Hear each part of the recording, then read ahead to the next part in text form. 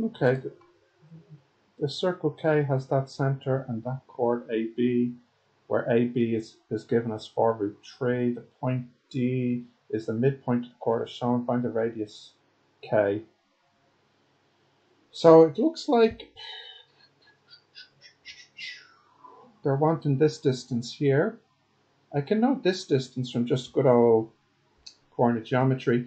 The CD distance would be the square root of 3 minus 1 is 2 squared is 4. 2 minus 2 is 4 squared is 16. That's root 20. Fine. And I know that the DB distance is 2 root 3 because they give me the AB distance in the question. So then the CB distance, or I should really say BC distance, shouldn't I? Which is the K. I can get that from Pythagoras. Square root that squared plus that squared, 3 times 4, 12. The square root of 32, which is 4 root 2.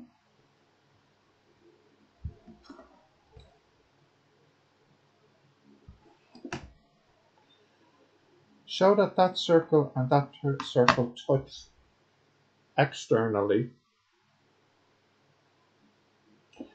So this circle is centered at 7, 13, and the other one is at minus 2 and 1, I think.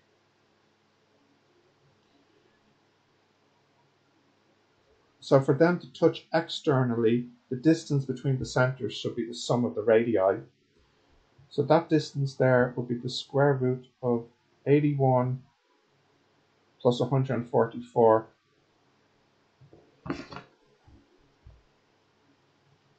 which is 15. Radius 1 is 5, and radius 2, what's the formula? It's square root minus 2 squared plus 1 squared minus the c, isn't it?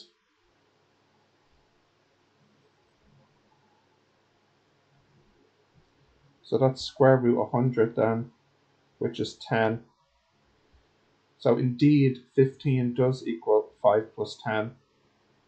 So they touch externally. There are an infinite number of circles which touch C externally at the same point that S touches C. Find the coordinates of the center of one of these circles apart from S. Oh, what's going on?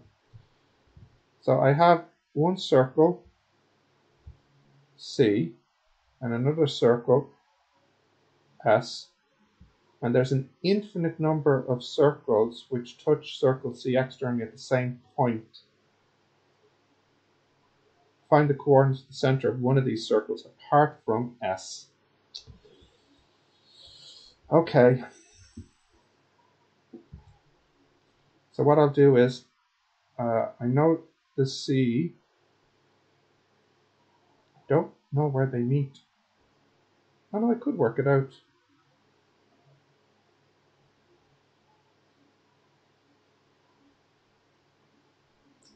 What would be the best thing to do here? This is quite the interesting question now.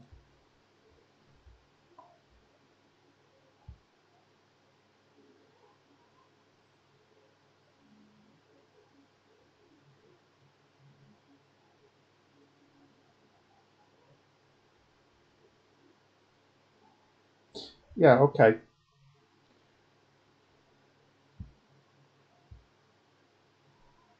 This circle,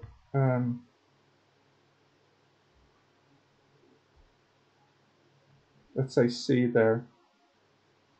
What did I say C was? Minus 2, 1. And then S would have a center at 7, 13. I know this isn't to scale. And then they're going to meet here. But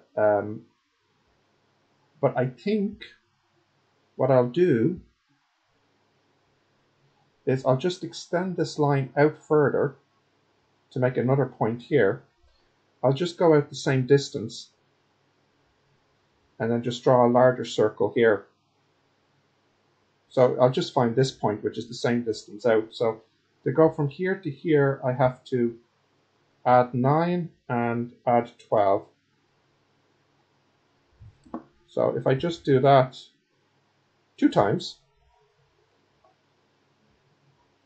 I finish up at 16 and 25.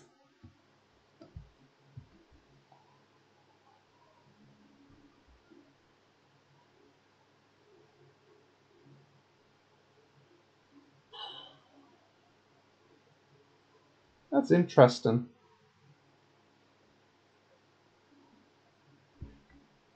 That's interesting. And that's the end of it. Am I right? I don't know. Very odd question. I'm not having great feelings about paper 2. So far anyways.